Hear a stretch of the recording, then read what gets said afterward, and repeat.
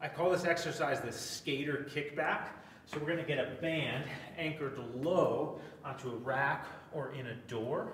The setup here is we're going to take this and you're going to point your toe like that and get the band in your arch. Usually this is better if you're wearing a shoe because that's going to hold the band. So toe there, band on the arch. Now normally I would come directly 90 degrees from the rack. I'm going to come at about 45 here. The band's going to be pulling the same way, but just so you can see what's going on. Okay?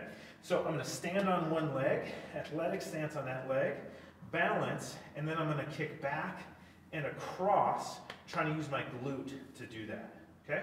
Kicking back and across. Back and across. I'll show the other side.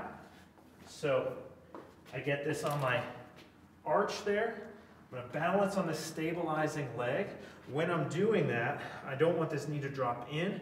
I want the center of the knee over the third and fourth toes, hips back behind us, nice athletic stance, because really we're going to feel the glutes on both sides, glutes stabilizing on the stance leg and working to move the band on the other leg. And then I'm going to kick back and across, back and across. And my mental focus is to really do that with the glute, not as much with the adductors.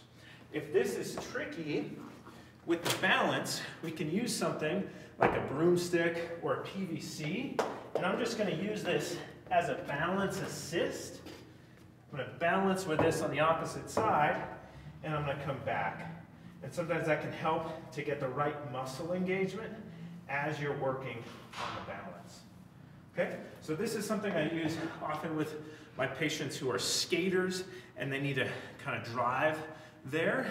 We can sometimes start to get overuse of the adductors or the muscles of the inner thigh or some of the other muscles if we're not driving with our glute. Our glute is one of the biggest muscles in the body.